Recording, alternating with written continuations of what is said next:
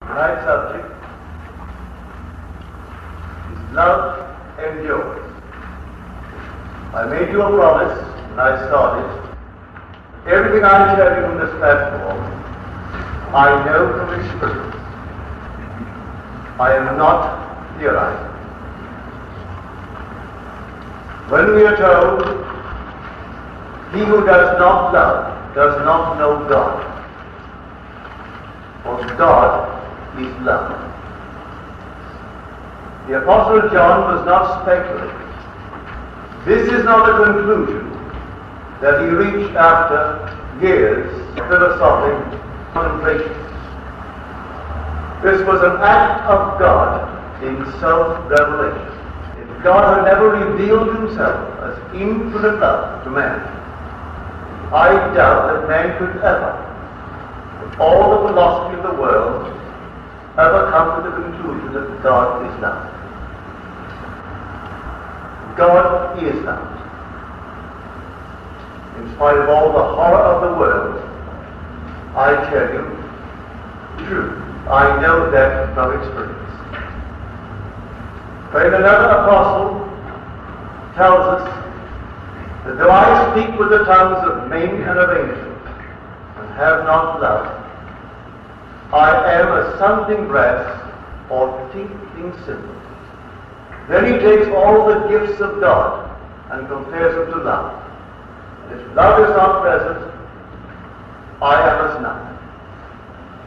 I may have all the wisdom of the world, all the power of the world, everything in the world. If I have not love, it is as nothing.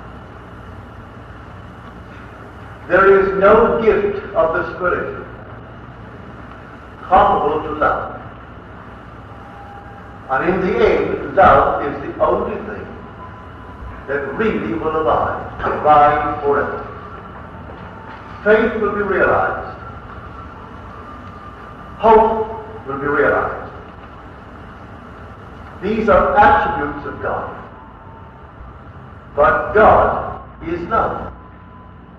He's not an attribute of God. God is love. When you stand in the presence of the risen Christ, you have no other emotion in the world, no other vision. It's simply love. God is love. And when love embraces you, it's only love. And you wear the body, which is the body of the risen Christ, and it's only love. So everything else will pass away, but love will endure forever. He who does not love does not know, for God is love. And tonight I will tell you certain things that seem incredible. They're all scripture, and all of these, may I tell you, are true. We are told, let us be persistent in the race. As we run it, let us be persistent in this race, looking to Jesus, the pioneer and perfecter of our faith, who for the joy that was to be realized by him endured the cross, despising the shame, embraced the cross, despised the shame. I know that to be true.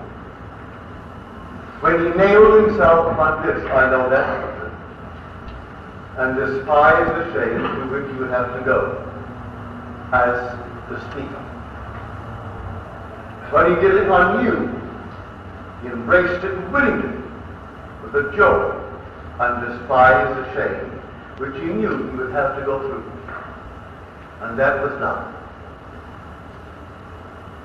So tonight, the things that I will tell you, all from Scripture, you wonder, how can anyone? Here is one. He who drinks my blood has eternal life, and I will raise him up at the last day. Well, I have a very large selection of Bibles at home and commentaries and of many scholarly works, the treatises on all kinds of the 66 books. I haven't read one where they can grasp this meaning. They cannot believe it could be taken literally. But may I tell you, these statements are expected to be taken literally and fulfilled literally. I drink the blood of God. He who drinks my blood has eternal life. And I will raise him up at the last day. It doesn't make sense, does it? Well, that's why Myers, in that lovely poem which he called St. Paul, or could I tell, he surely would believe it. Or could I only say what I see? How can I tell? Or how can you believe it? How? Until he bringeth you where I have been.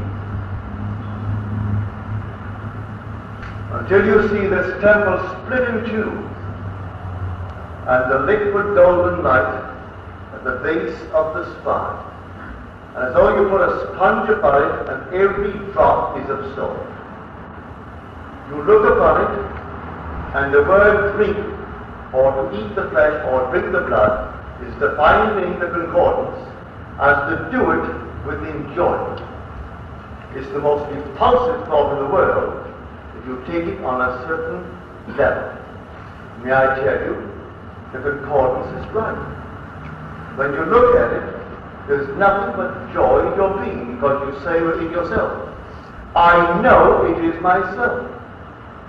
O my divine Creator and Redeemer. And then coming closer, you fuse with it, absorbing it every little drop like a sponge, and then up like a spiral of light into heaven. I will raise you after you have taken my blood. He who drinks my blood, I will raise him up at the last day. And the last day is not someday in the remote future. It comes every moment of time to the individual. This thing has happened, but it is still, in a sense, happening. Look to him, the pioneer and perfecter of our faith, who for the joy that was to be, I will say, realized by him, embraced the cross, endured the cross, and despised the shame.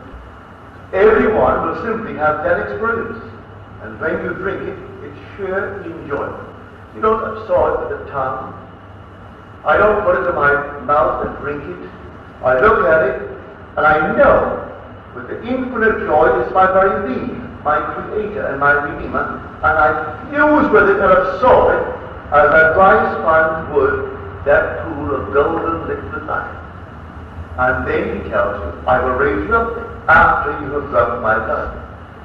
And I will raise you up at the last day. And up you go right into heaven. So how to tell it? If one can only tell it. I know there are those who would believe. But how to tell it that one could receive it? Here in New York City this past summer, I always call on my friend who has run this wonderful bookstore over the years. In fact, most of my library I bought books. She was only interested in money. I was going to sell my book because she made a dollar. She had no interest whatsoever in anything I wrote in the books. She had a fabulous library of metaphysical books. She didn't know the contents of one of them, but she knew where every one was and the price within it. And if she knew your interest and you started in a certain direction, She can divert you for a moment while she'll take that book out and rub out the price and put another price in it.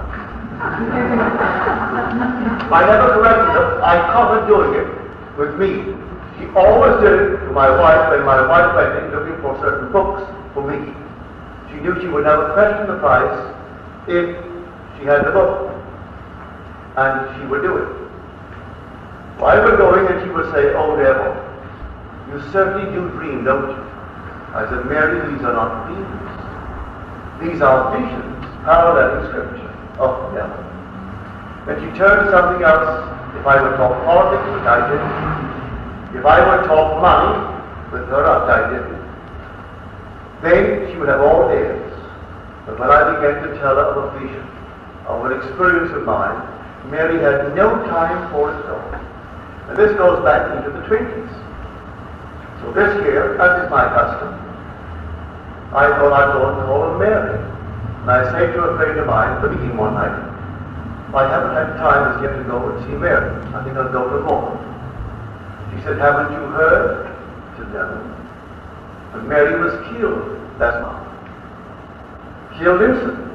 And there is no more metaphysical library. It used to be called the Gateway. She and her husband had no children, were married for 40-odd years, and they went their separate ways. They made lots of money. Mary ran the bookstore, and he lived in the home of the country in Bucks County. There's so many artists and writers live in Pennsylvania.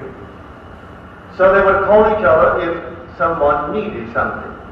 If she needed someone to go hunting for certain books, she'd call Bill, and Bill would take the training or riding and do whatever Mary needed. And she'd occasionally go out to the house. So they never had any feeling that she'd call and really inquire. No reason for it, so they thought. So many days went by, and he called. He wanted some help, and there was no response. He called all through the day, both the shop and her home in the village of 18th Street, and there was no response. So we came on in, went to the home first, with all the uncollected mail. The neighbor said, "We haven't seen Mary in 5 days." We went to the shop, right off Madison Avenue on 60th, and here, uncollected mail, and they hadn't seen Mary in 5 days. It appears that Mary, 5 days before, needed something from the grocery store, and it was late. It was just the end of the block. So she went out with a little change purse and no identification mark. Nothing on her, but her little change purse. Stepped off the curb, and a truck moving at tremendous speed, and she was gone instantly. So Bill went down to the police department and inquired about this missing wife of his. And they said, "You know, have you tried them all?" He said, "I'm not talking about a dead wife. I'm telling you, my wife is missing. She has been missing for 5 days." And the cop said to her, after all these things happen all day in New York City, "You just described a woman just like your wife, and she's at the mall. Why don't you go and look?" So Bill goes to the mall, and there's Mary, unclaimed for 5 days. Not one moment could I arrest her attention as I have yours now. Mary made a considerable sum of money out of me. That's all she wanted. And I would have given her any day that I visited, I would say 4 or 5 days a week. I'd go and browse in her library. The most wonderful metaphysical library. I think that and the one in Long Beach are the 2 outstanding libraries in this country that I know. The one called Acres of Books in Long Beach. Well, these are the 2 fantastic libraries. Mary made this quick departure from this level unprepared, not knowing one word of the great mystery of life. And she had every opportunity over the years to hear from one who had experienced Scripture, and Mary wouldn't take it at all. We are told at the very end of his days, Paul turned to many, and he spent it from morning to night, trying to persuade all who would listen to him about Jesus, and using as his argument the laws of Moses and the prophets and the Psalms. And many were convinced by what he said, while others disbelieved. Well, Mary believed, give me the chance to disbelieve. Simply to her all sheer facts, all of it. And I tell you, every precept in that book called the Bible is literally true and will one day be experienced by you and fulfilled by you literally, even to the drinking of the blood. And it's not blood, and I will cut my veins. But when you see it, you know it's the only living reality in the world. It's that which made you alive while you walked this earth. It was the blood of God. And because God became, I may become God. When I was serving you, there was the blood that gave me life. And on that blood, I knew it was myself.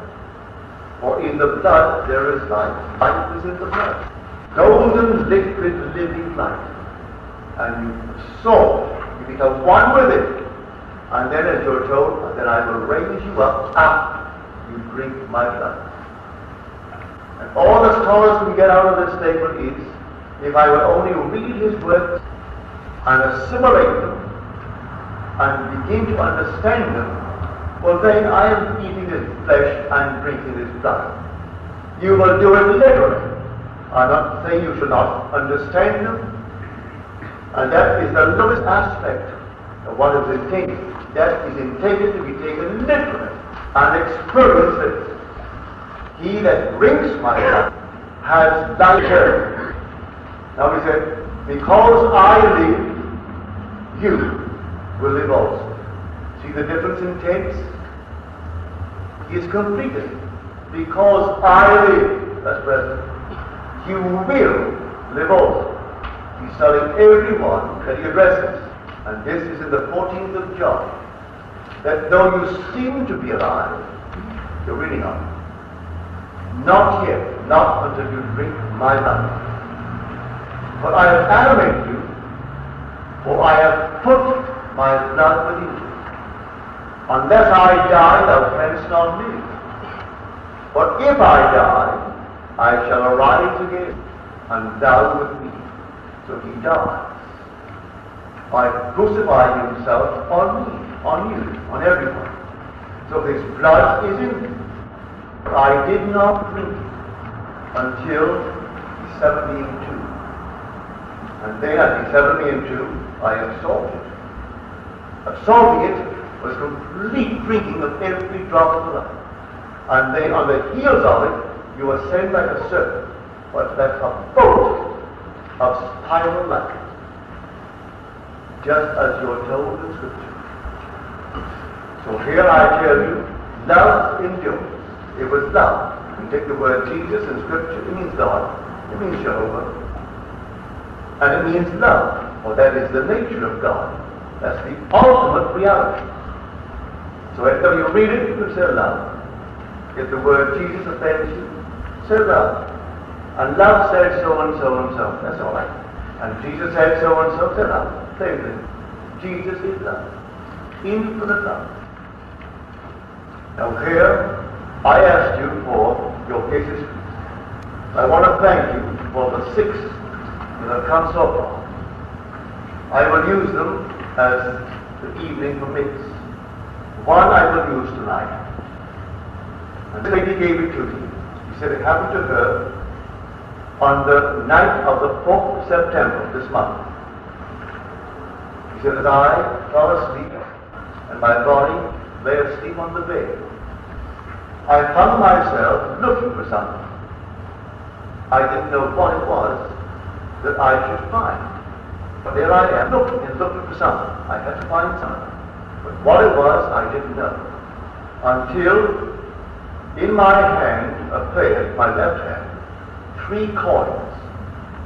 And I said, not to anyone, just speaking aloud in the dream, should they not be 30 pieces of silver? And the voice answered and said, no. You have the 3 precious ones. And then, as the voice spoke, the three were taken out of my hand towards the right, one by one, each seven. And as the hand took the first one out, the voice said, "This is faith." Took the second one out, said, "This is hope." Took the last one out, said, "This is love." And then I awoke. There is the fulfillment of the 13 of Corinthians, 1 Corinthians. Faith, hope, and love, these three abide, but the greatest is love. Faith will one day be translated into vision, therefore fulfill itself. And hope will be completely realized in the state. But love endures forever. It's something that's basic. You can't analyze it. It's something that is altogether God. There's only God, and God is love. So she held the three coins, the three precious ones in her hands. And she thought in terms of the 30 pieces of silver. And the boy said, "No, you have the three precious ones."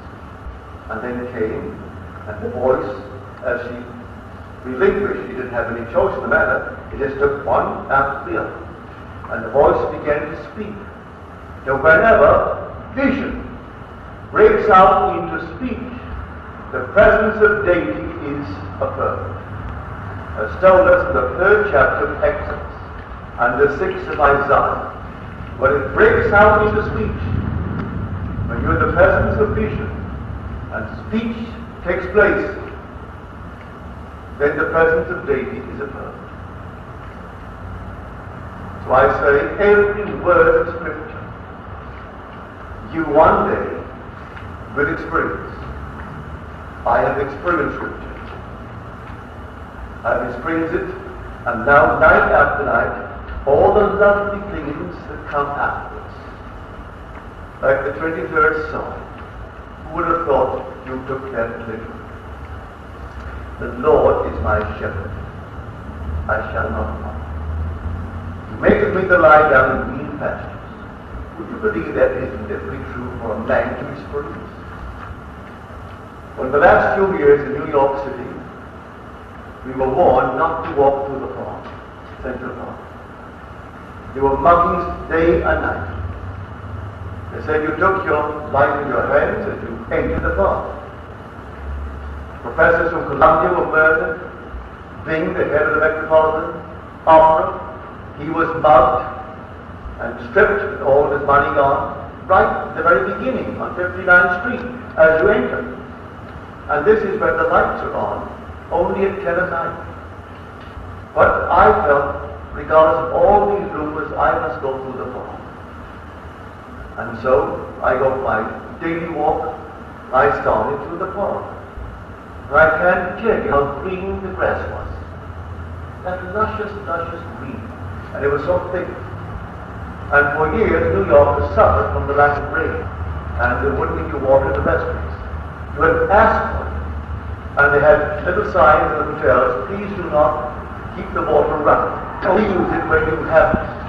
And they asked all kinds of very pertinent things about don't touch the toilet unless you have it. And all these things to save water. It was down to almost 50% of capacity. Well, in the last year, for some wonderful reason, the rains came, and the grass was so green. I can tell you I feel as I walked through the park and remarked to myself how green the grass is. The following night, this was my experience. I saw my earthly father. He looked about 50 years old. He died when he was 85 in the year 59. But he looked about 50 and radiant and rose. And I was lying on the grass, right on this wonderful stretch of green, luscious grass. And I said to him, I said, isn't this strange? Only yesterday, I had a dream. I had a dream that I saw this grass and remarked to myself how green it was, how altogether comforted and wonderful it was. And now, here, it is an objective reality. It's a fact. Last night in my dream it was subjective, and now here it is objective. And he looked at me and smiled. What is objectivity and what is subjectivity? Is it not wholly determined by the level on which consciousness is focused? I am telling him in a dream that this is the reality. And what I experienced only yesterday was the dream. And I told him how I dreamed it. And when I woke back here, I realized from this level what I told him was the dream. And what I told him was the dream was really the fact. Which was the fact and which was the reality? Now who is my Father? We are told in Scripture, the whole vast world is seeking the Father. And Christ tells us, I am the Father. He who sees me has seen the Father. The whole vast world is seeking Christ. They're seeking the authority that is imaged as your earthly Father. That seat of authority, that seat of power that you can trust, that you can respect, that power to which you can submit yourself, even if it does, and it does sometimes, chase you. And in doing so, you think it's afflicted, but still you will submit to it, you can trust it. And what is it? It's the Father in our very self that we are seeking. That same Father that the Christ of the Gospels claimed himself to be. So when I met my Father, I was only seeing the authority that I had found. He was the image, the symbol of that authority that I loved. I always trusted him. I would always submit myself. He was always generous and kind. And here I am, stretched out on the grass, in complete fulfillment of the 23rd Psalm. He maketh me to lie down in green pasture too, the Lord. Well, we're told in Scripture, Christ is the Lord. And he calls himself the Father. Here's my Father. And I'm lying down, not standing on it, I'm lying down in green pasture. And it's so green and so luscious. And night after night, the entire book unfolds as experiences. After the four major ones take place, or they're taking place. That's all behind me now. So I'm sharing with you, and to repeat it, how can I tell? And anyone, I wouldn't say anyone, but majority, receive. How until he brings them where I have been. He takes them to that same level, and then they will know. And they will know all these precepts are to be taken literally and fulfilled literally. Why tell you, God, who is love, endures. Everything is going to pass away. It will simply wither like the grass and simply vanish from the earth. And the earth itself, God will. By then you are completely incorporated into the one being who is God. There is nothing but God. And God is all now. Everything else is an attribute of God. Faith will be fulfilled, hope fulfilled, all the attributes fulfilled. But God, with love, endures forever. It is forever. So here this wonderful story of the three coins. But I can't tell you my thrill that someone who comes here will have a vision of that nature and who would share it with me. You very sweetly wrote it out in a typewritten form and gave it. And others I have 5 others, and they're perfectly marvelous. And when I come that they're fit, I shall share it with you. And so again I'm going to make an appeal. do share your experiences with me. They encourage everyone. This sweet lady who wrote it, her message has gone out tonight to everyone who was here, and you will know that you too will have a similar experience. And know that these three qualities, these virtues, they abide. And the greatest of these came last, and the best is first, and the first is last. Last was not. Comes out for him last. And these you have the three precious ones.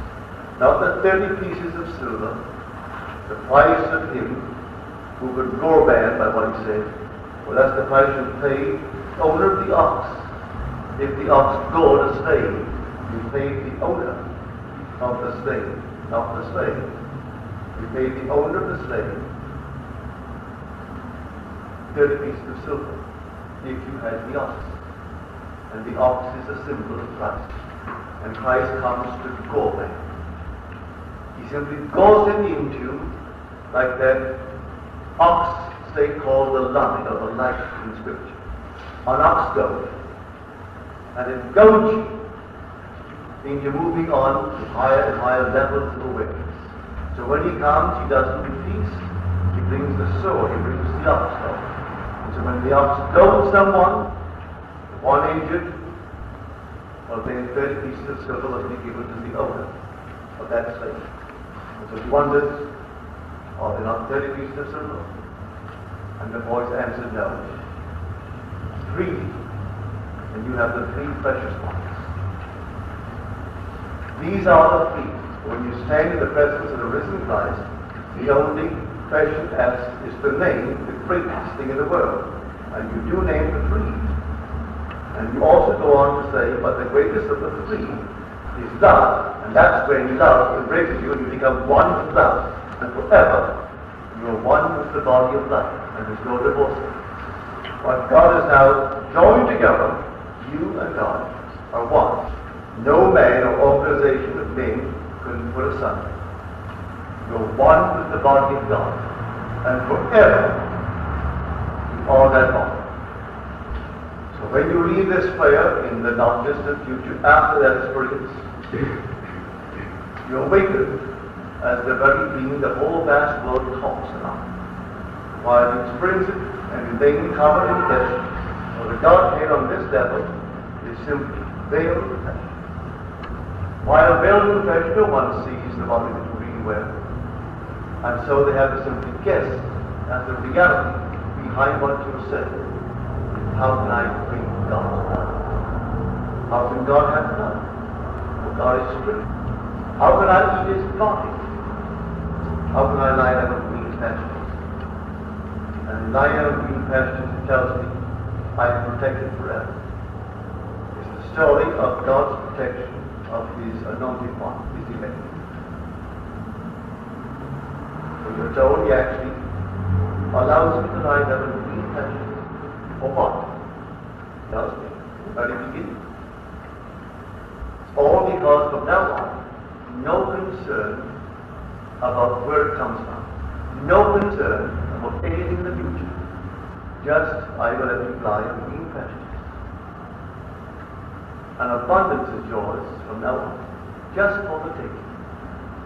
And then you go on to the fields. If I were hungry, I would not kill. For the world is mine, and all with it. The cattle on 1,000 hills are mine.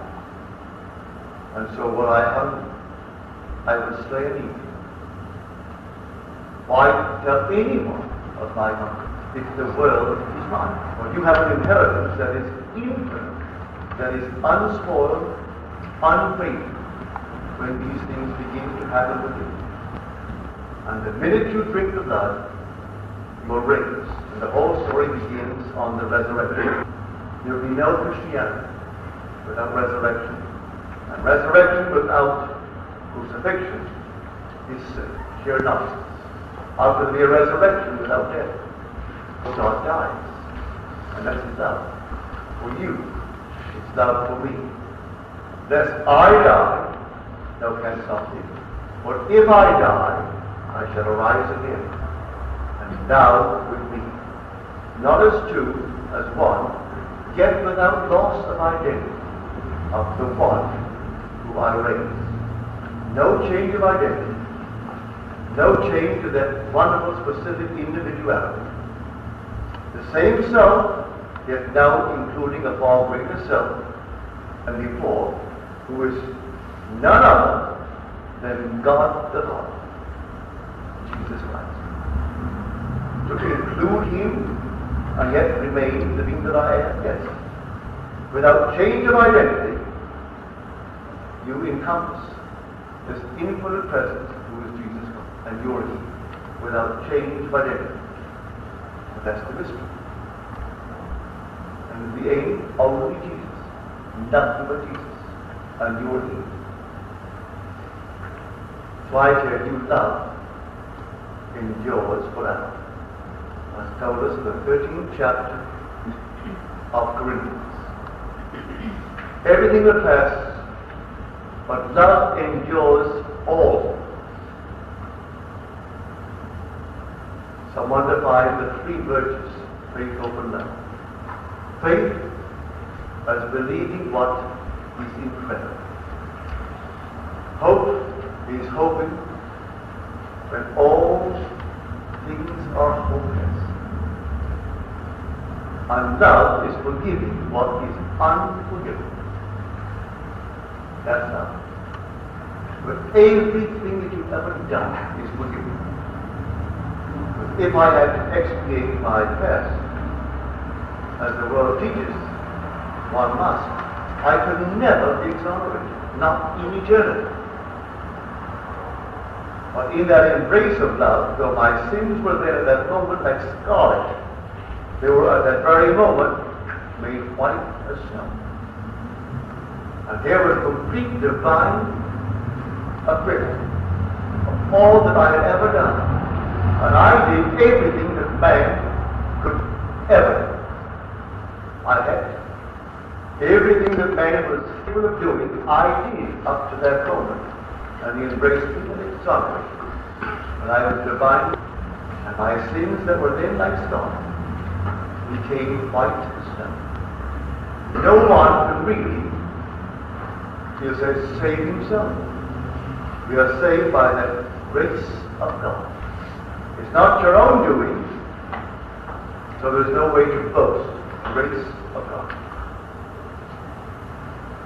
Now tonight, take this, we're called upon to imitate God as their children.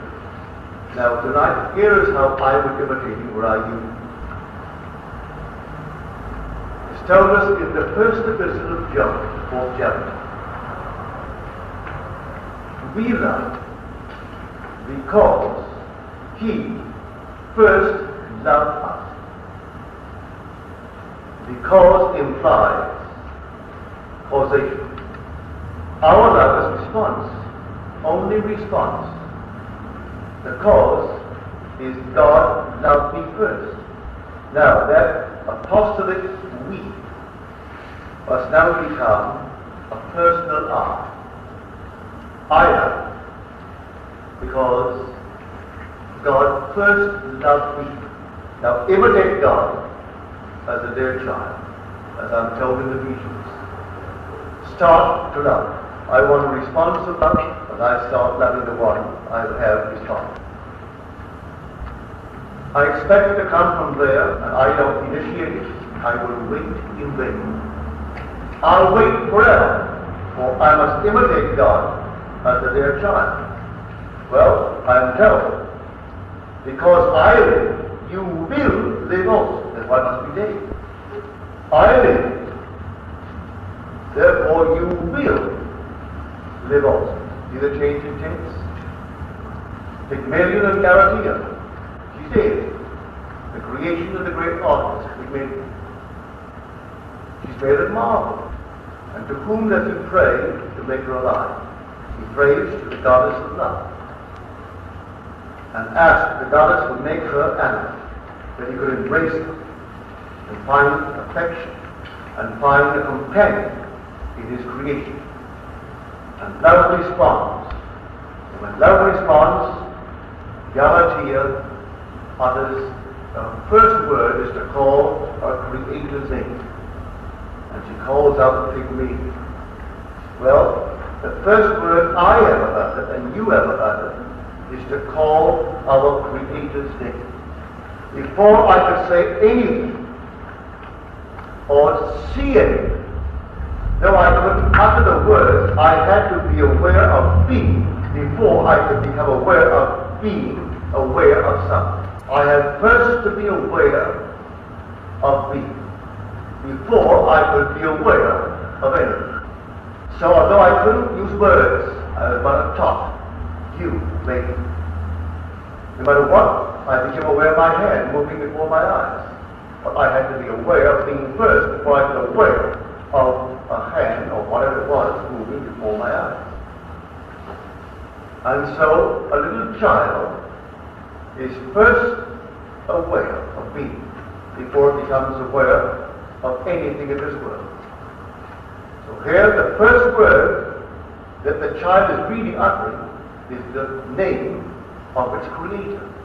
Because to be aware of being is saying in the depth of one's being, I am. If I am, then I'm aware. And so I must first be before I can be aware of it. And so as Galatea became aware, she calls her Creator's name, and she calls out his name. Here is simply an aspect of this eternal vision. So, if I must imitate God, and the initiative is with God, and I now love because God first loved me, well then imitating, well then I'm aware of being, and I want someone in my world to respond, to appreciate what I do, and to express that appreciation, well then I must start loving. I must start expecting that appreciation and go beyond it and hear it as though it were true. I must listen just as though I heard what I would hear were it true. Then comes the response, for the world is but an echo. The world is only a response of what you are doing. So when I am not loved, then I'm not imitating God as a dear child. I'm expecting it to originate there, and it can't originate there. It has to originate in me. So the whole vast world is myself pushed out. And if God is love, then I love Him because He first loved me. Now, imitating Him, well then I see the whole vast world of love. Well now, I want the world to respond. In what kind? I once said my brother Victor, who has made a fortune in this world, a little tiny island called Barbados. You could put 4 Barbados in Los Angeles and still have room. And he's made a considerable fortune. And he's starting behind the 8 ball. And he said to me, Neville, nobody will believe. Maybe you will. Then they say, what is the spiritual success? They think because I have money, that I love money. I don't love money. Oh yes, I have it. I have millions. I don't love money. I love the use of money. But if I told you what I consider my success, and the secret of my success, maybe you will believe it, maybe you won't. Others don't. Because being a successful businessman, they're afraid of him. And they think he's hard. They think he's everything that he's not. And this is what he told me. And what do you think he said? He said, my secret is this. I love people. Now they're all afraid of me because I have money. I'm never too busy to see anyone. Regardless of thickness of their skin, they can survive to anyone coming in. If Churchill came, when Churchill was alive and he came, he was sitting in the same seat that my porter would come in. My porter was seated in my bed. And I really love people. And so, he's done it all through community. By giving. He's always giving. Not thinking of himself, just simply giving. But he makes a fortune, and he can't stop it. It pours and pours and pours. And his secret is because I love people. Now, he doesn't know the Bible as you do. He certainly doesn't know it as I do. But innately, he knew that God is love. And I love because he first loved me. How he got that I don't know, but he just loves people. And people have to bring him all kinds of information that you can't buy in any other way. He finds all kinds of deals because people love it, and yet they're afraid of it. Just as man, not knowing the unknown, is afraid of God, who is infinite love. If you ever saw the risen Christ, you wonder how could I ever in eternity have ever been afraid of God. When there's not a thing in the risen Christ but infinite love. Nothing but love. And yet man fears this unseen. You can't see him until he calls you. He hides his face because you went astray and simply served another God and played the harlot with one who was not God by worshipping some false power. Call it by any name, but it's only God. And if you go back to him, one day he will not hide his face anymore, he will unveil it. And you will see infinite love. He'll embrace you and then you will leave. And the union is complete and no one can sunder it. So tonight you're taking it by name. I'm telling you what I've experienced. You start tonight and fall in love with being successful. And success, the state always needs a man to express it. And so a man will express it. They'll come into your world, fall in love with being successful. And then men will come and you'll be successful. Without the effort you think it will take. All these things work almost without effort if you really believe in God and imitate him as a dear child. For I tell you, everything in the world that we now hold so dear will all pass away. But love will not pass away, because love is God himself. Now let us go to the psalm, or sing. I think you will find the story that I will tell on Monday, a very fascinating story, based upon a letter that I received, which he doesn't know as yet how perfectly it fits in with the visions, my own personal visions, over the past, I would say, 20 years. It may not be every night, I cannot tell when she's here. And she may not even come on Monday. It doesn't really matter. But what she wrote me this past week, and how perfectly it fits with the vision which I will tell on Monday. Is this drama secular or sacred? Are there any questions? Last week, Neville, you said to seek him out and brood over him. Would you expand on that? Well, if you took what I said tonight, and not just drop it because it's over and you close the door, brood over what you heard. I'm giving you these words. When I quote scriptures, all prophets were inspired by the same Spirit as told us in the Epistle of Peter. So when we read the four Gospels, like quoted tonight in the book of John, he who drinks my blood has eternal life, and I will raise him up at the last day. Well, these are his words, and his word is himself, so brood over that.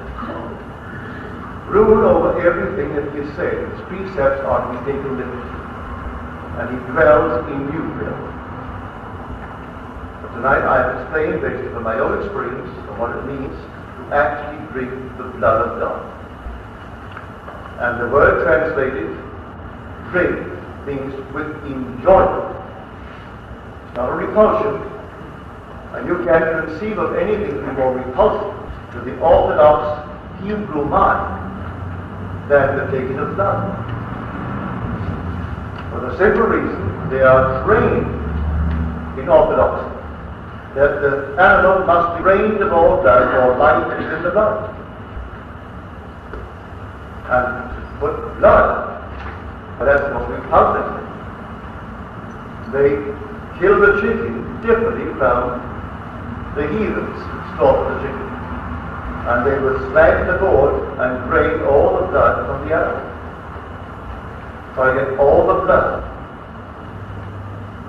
Now, raised as I was in a Christian environment, we put blood sausages and,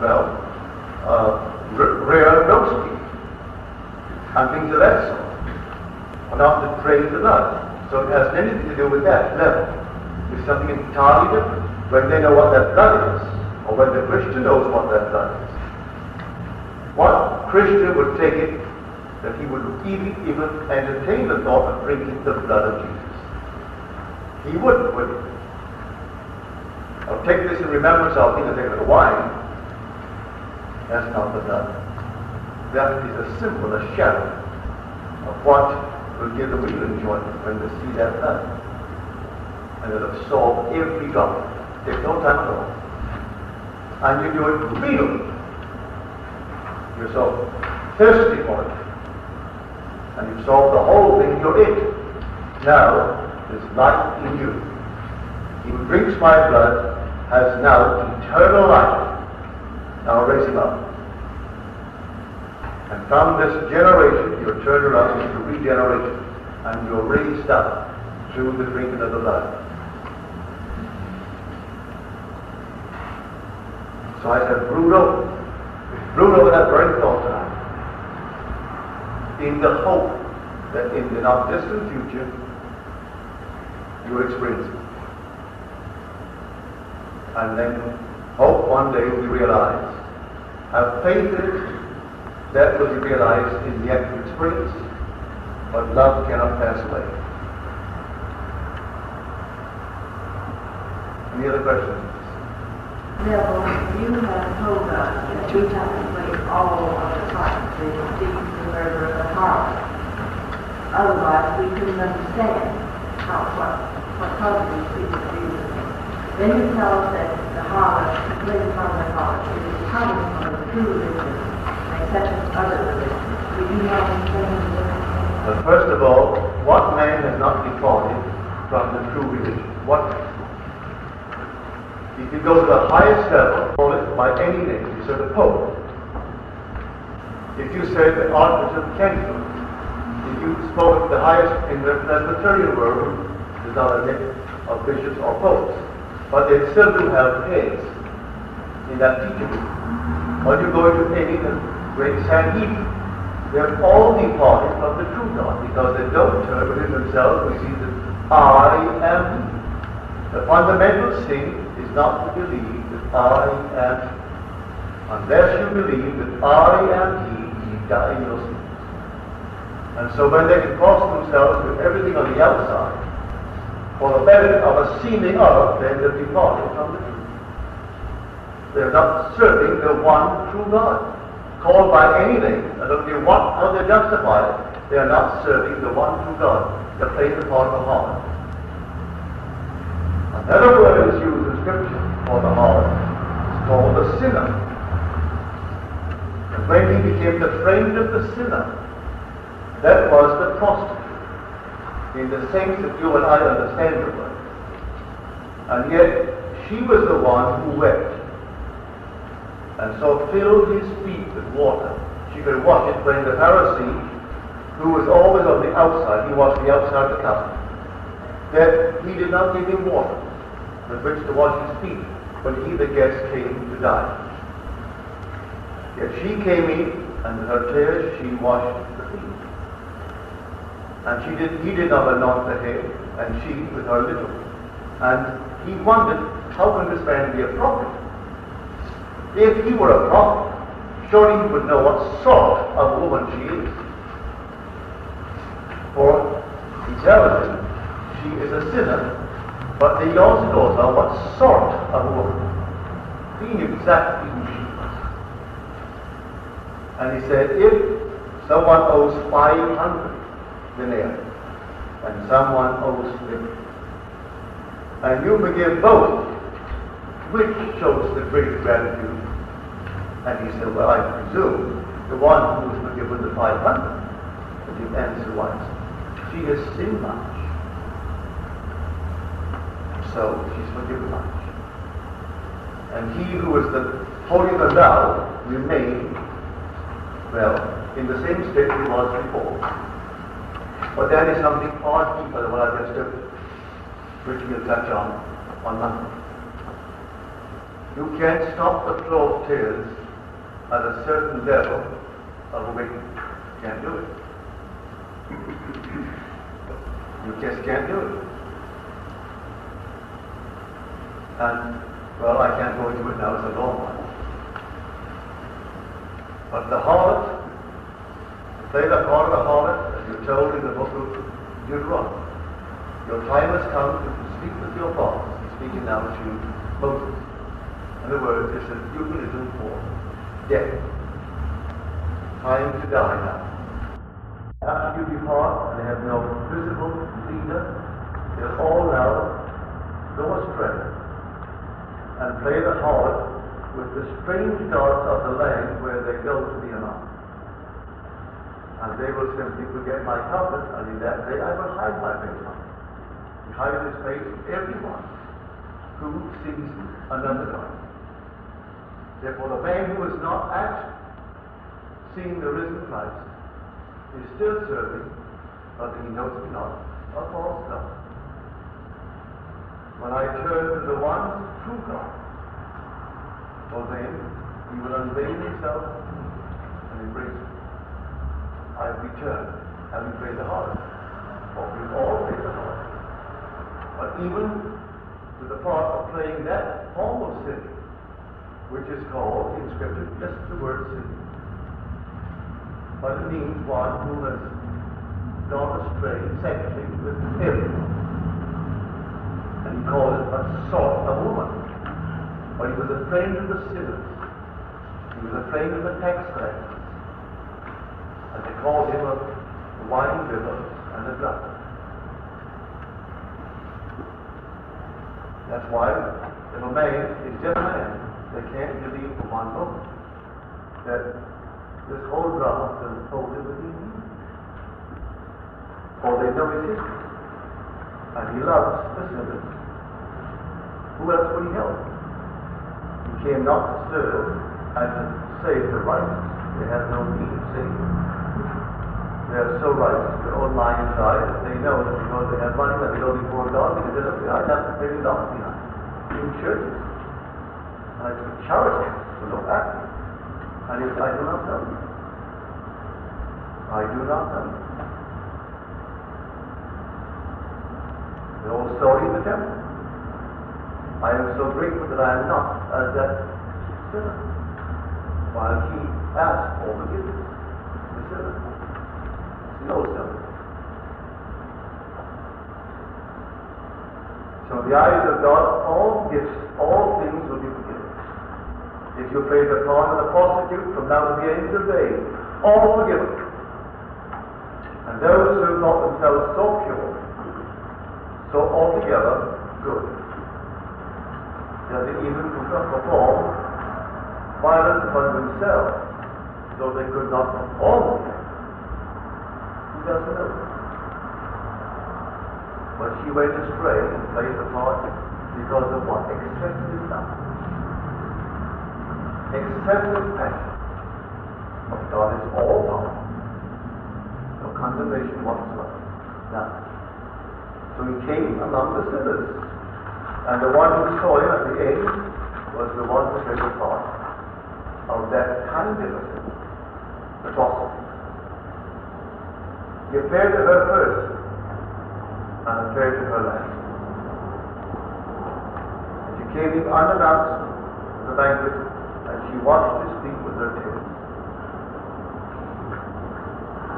So when they complained, no one saw the man, saw the woman she is. So she washed my feet. You didn't give me any water to wash my feet. Is that not customary? They thought it just an ordinary man and not reading words. Time to give him water.